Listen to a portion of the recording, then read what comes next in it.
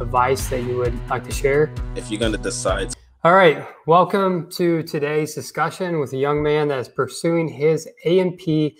I believe he's halfway through the program. I would like to hear and share with you some of the pros and cons that he has had during his journey towards his A&P, and then also a little bit about himself. So let's dive right into it. If you would, just go ahead and share whenever you were first interested in pursuing your A&P and how you got to where you are now. I started pursuing my A&P rating about May of 2019 when I got put on board by one of my friends that started his A&P rating in 2014. Okay. And he cool, and I was where I was at in my point in my life. He told me I should go take the tour, check it out, and see if I like it. Because I was jumping from job to job and laid off at a point, reduced hours, or just changing jobs and not having the same rate of pay or just more. So that was a part of my decision. I jumped on board after the tour, and I did some research at home, and I was pretty enlightened about the future of change my current situation. And I've been on board ever since then. Awesome. Awesome. So where are you at in your journey, I guess, far as I believe you're halfway through, is that right? Yeah, I'm pretty much halfway through, about like 5 months left, a little more than halfway, about 5 months left. During your studying, I believe maybe towards your airframe, I think you've went through right now, you've had that's been more of a challenge, going through the process of, I guess the first half. So I would say the first half would be having to study for a certain amount of things, since my school allows us to take the FAA exam every section you pass towards general. So like a struggle for me was having to take general and studying for the current class I'm in and studying for airframe class. So having to study for those two big things, passing the class and pass the exam is the biggest challenge. Pretty much I would be finished up all the general classes and eligible to take my FAA exam for general. Yeah. But I'm airframe trying to pass that current class as well. So studying for two things in that. Yeah, I gotcha. Trying to do multiple things at once is sometimes a big challenge, or it's always a challenge. What's a couple of things that you would say that were helpful that you found in your studying? It was helpful you could maybe share with somebody else? The main thing for me up until recently a lot was reading, like actually reading the pages, understanding content, referring it to the diagram, having an understanding of how to, and reading, I think that helped me with that. Actually on your own time, digging in and reading, as you're saying, that was the most beneficial. And those books, the study guides, but like that would only give me a certain understanding towards explanation. That's why it's better for me to get into the book and touch more on things and actually read, which helped me understand a lot more than I did when I first started the school. Yeah, I find that as well, having the background and having more of the why, I guess, versus just here's the answer and having a few options and trying to, I know a lot of times people prepare for the test and, they don't really get all the, I guess, the nuts and bolts and the backbone of the why, I guess, behind it. So yeah, it definitely requires reading to do that. It takes discipline, and that's good that you were able to do that and discipline yourself to, do the reading on your own and really try to grasp more of the overall understanding of it. Right. Yeah, that was a big part, because I know a lot of people, especially like in my current class, a lot of people don't really like to read or take the time out. But, if you do, that's really beneficial.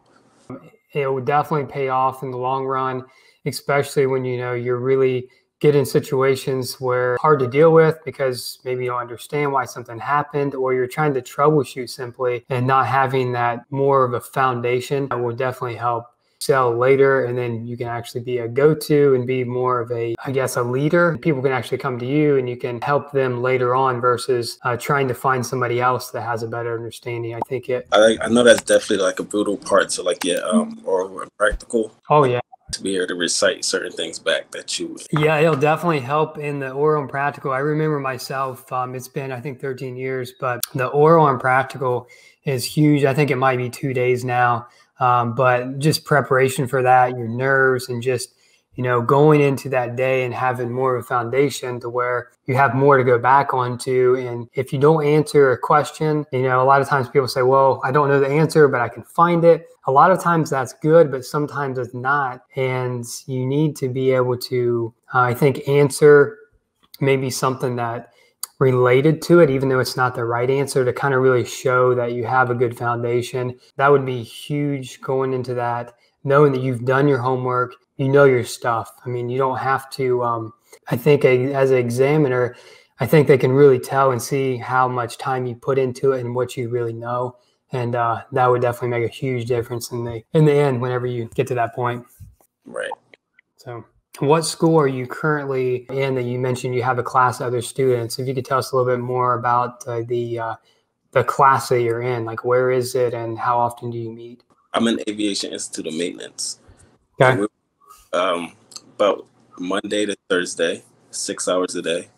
But ever since the pandemic hit with COVID, we're going back 2 days a week, and that's how it's going to work out. Let me share a couple of pictures here. It leads me to my question next is what you currently do now for work while you're going through the schooling at A&P? Do you work the ramp, or I just happened to see this picture and I just have to ask that question. So back in March, I started working at Piedmont Airlines. They work under American Airlines as their regional carrier. So I've worked there I took off 2 months from school to work there to do their training. And then I picked up school back. And now they took up classes for Zoom. And I had resigned from that job because all flights from COVID got pushed up to 6:30, and my school had just opened back up. And then that's closed back down. It was like a fluctuation of school or work with the hours. Yeah, I can see that. But it looks like you had. So I've just decided to turn down a job to work on my schooling and just get that fully done and prepare fully for the orals and practicals and my exams, since it's coming down to that 5-month mark. Yeah, that makes sense. I mean, you want to finish strong. You want to make sure you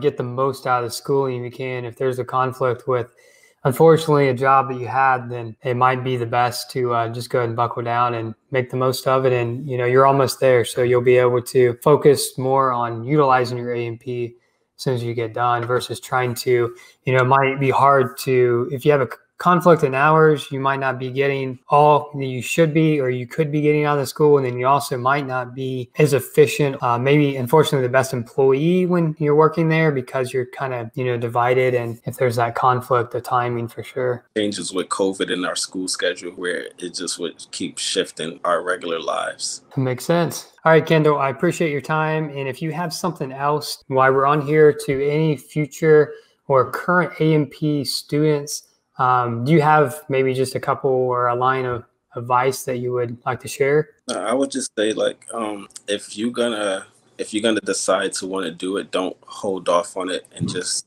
attack going to school for something that you want to do.